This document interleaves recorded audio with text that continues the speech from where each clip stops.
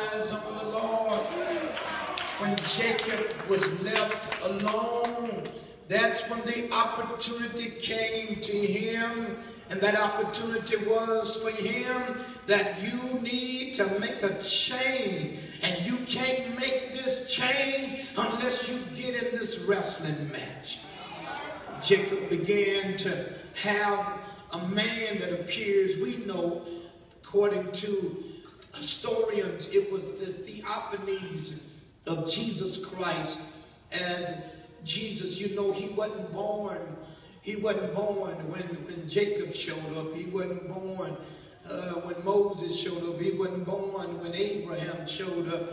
He was born already. He was born before the foundation of the world. He was even slain as a lamb before the foundation of the world.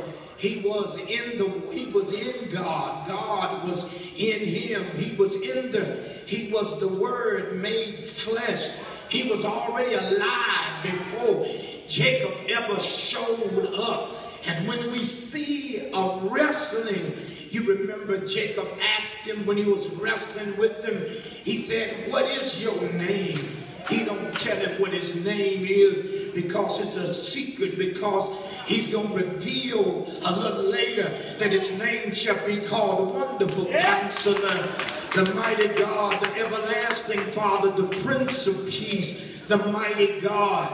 It was hidden at that time, and there he is wrestling.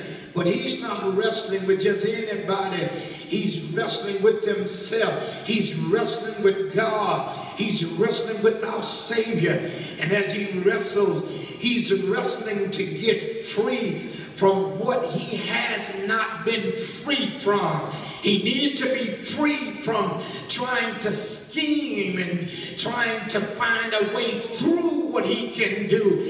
Now he needs to wrestle with the only one that can change him, with the only one that can change his heart, with the only one that can deliver him from himself. You need to know that in this time that we're living in, you're going to have to wrestle, brothers and sisters.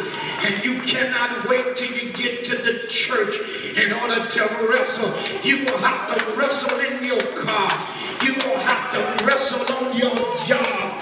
You're going to have to wrestle, and you're going to have to wrestle when your flesh is coming against you, and when your flesh is trying to get you to act wrong and go in the